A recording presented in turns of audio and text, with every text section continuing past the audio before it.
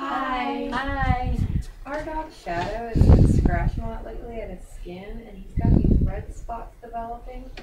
Okay. And those spots like smell bad. What do you think that is? Alright. Well, we'll let the vet figure that out, but if you all would like to write some information down about Shadow, I'll get a room ready and then we'll get you set up. Hi, I'm Dr. Hi. Jumper. How are you doing today? Hi, nice to meet you. So what's Shadow in here for today? It says he's been losing hair and itching a lot. Yeah, he's been losing hair around his feet for quite some time now. It's probably been about 6 weeks. We thought it was something he had gotten into outside and had an allergic reaction to, but now it's starting to spread up to his elbows and get on his chin and ears. Yeah, we tried to give him a bath to keep the spots clean, but we're not really sure that that's working. Okay, it could be a number of things. It could possibly be fleas, or it might be a case of mange. I'd like to run a few tests if that's okay with you guys to determine that. I'd like to do a skin scrape and take a few samples from the patches of hair loss areas to see if it's mange. We'll see if there's a high population of that there. I'd also like to do a DTM and see if that's ringworm's a possible cause. My vet tech Elizabeth will be in here shortly to bring him back and we'll do the test. Okay, Thank you. Thank you.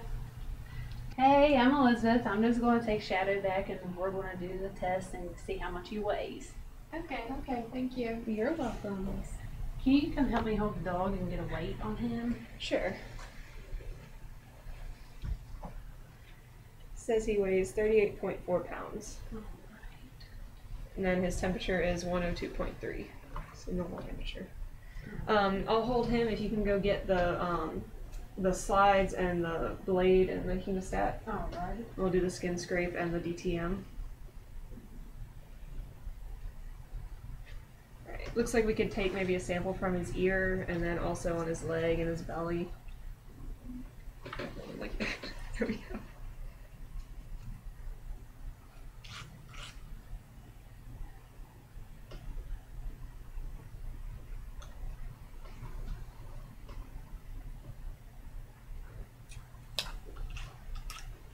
Okay, that should be good for that, and then the DTM will just pull hair from those areas.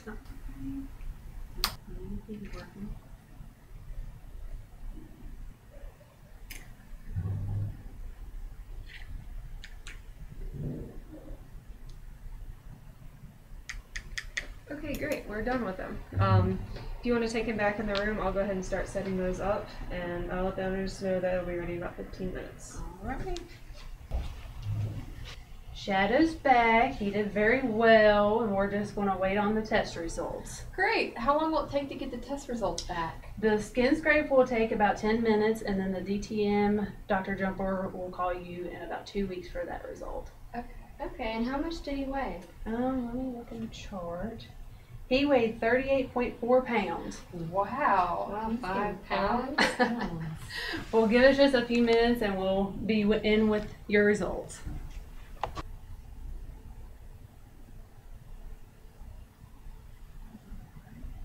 The skin results are back if you'd like to come and look at them. Okay, I'll be right there. What'd you find? There are a lot of Demodectic Mange mites. Okay, well it sounds like he might have Demodectic Mange, so I'll take the chart and I'll write up what he has and also the treatments we're going to do. We're going to give him ivermectin, Clavamox for the secondary infection from all the scratching he did, and then we're also going to give him a medicated shampoo so he can be dipped in that to treat his wounds. So, All right, okay, yeah, if I'm you want to gonna go. throw this away and get the medicine, and they'll be ready shortly. Hi, we got the test results back from the skin scrape. The DTM is going to take about 14 weeks, and I'll call you on the result of that. That's most likely going to be negative. I don't think ringworm is the cause of his hair loss and skin lesions. He also, looking at the really red spots and the sores that he scratched open, I think he has a secondary bacterial infection. So for that, I would like to give him Clavamox. It's an antibiotic, and it should knock out the infection. I'd like to give him ivermectin to treat the Demodex, and also a dipping solution called Amitraz. It's very strong. It's better not to get it on your skin, to wear gloves with it, and only do it about once a week, no more than that.